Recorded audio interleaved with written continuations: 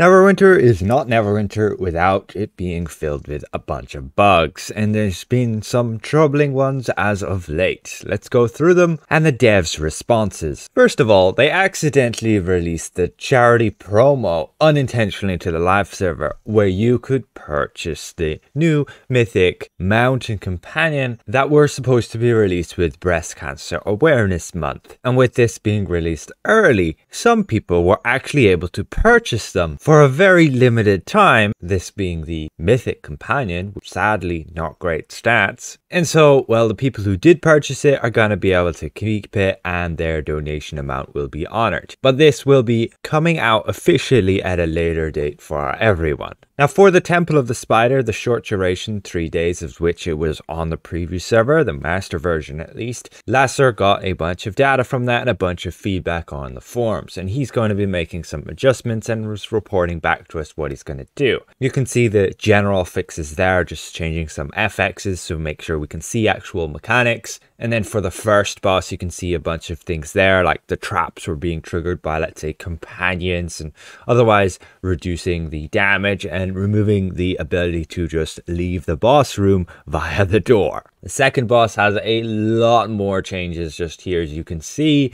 Ultimately changing a few of the core mechanics. From what I can read, they're making it a little bit easier, but on the other side, making it a little bit harder for healers to heal those willpowers, as they're going to have to use pretty much just their at-will to heal them. And otherwise covering up a hole, making it so that the boss can't end up leaving the arena. And the final boss, again, there was some invisible entity which you could attack in the middle. They're changing it so that the cocoon will make sure you don't take damage from worthy sacrifice, so you can't end up like dying within the cocoon, which was actually a benefit to us, because if you did, then you wouldn't be dead when the cocoon expired. You could just scroll again, and otherwise the boss shouldn't be able to escape her arena. That's about it. You can read them there. And he's making some adjustments to the achievements and of course making them be achievable. And you can see there, for example, you're gonna have to destroy the cocoon within 5 seconds instead of 7, which apparently is going to be doable. And ultimately he's looked at all the data that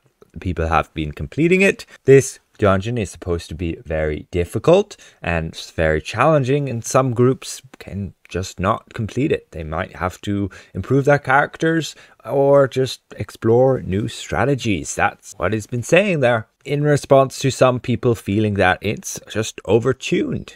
Personally, it's in a great spot. People on Xbox have been struggling to purchase Zen. Not 100% sure if that is fixed yet, but the dev apologized for it and they'll get it fixed ASAP. Additionally, the artifact choice pack from Roth Valley, that would be this one just here with the different artifacts available, was not obtainable. You weren't able to claim it even though you had progressed that far. The dev's response to this is they've temporarily removed the pack to fix an issue. And it's been fixed internally, and with the next patch it should get fixed. Maybe tomorrow, if not next week. Additionally, on consoles, I believe you weren't able to hold down the chat pad to, let's say, communicate easily, or you were unable to hold down your key for, let's say, mass repeating of tasks like spending morale and selling items, to the frustration of you console players. And the response from the devs again is they apologize for the inconvenience and they'll get fixed as soon as possible. And something that's been infuriating those of you on, I believe it's not just Xbox, PS as well. Since the last patch, they've been basically getting kicked quite often from the end of a dungeon or trial just as you kill the boss. So you've completed it, yet as soon as the party gets disbanded, you get kicked. And then when you log back in, you have no reward to compensate you for your efforts. That is a pretty hard feeling. I understand it. I've had it multiple times myself. It is infuriating. Again, they'll apologize for the inconvenience and they'll fix it as soon as possible. Those of you attempting to refine or upgrade your chain of scales to mythic weren't being able to. Even if you had multiple soulmonger ampules, it wasn't showing up as an option to get it from legendary to mythic. And this was then confirmed by multiple people, and the dev's response was, yes, they'll escalate it, and yeah, they are aware. I reported it myself and got a response of they're aware as well. I guess it will get fixed sooner than late, hopefully. And otherwise, those of us who weren't able to participate in the first day of Help It will be getting an extension. I assume they're just going to extend it for everybody. So if you missed a day, well, you're going to have an extra day to get that extra token of challenge at the end. Or if you really haven't been doing much, get that achievement token to get that 14th day.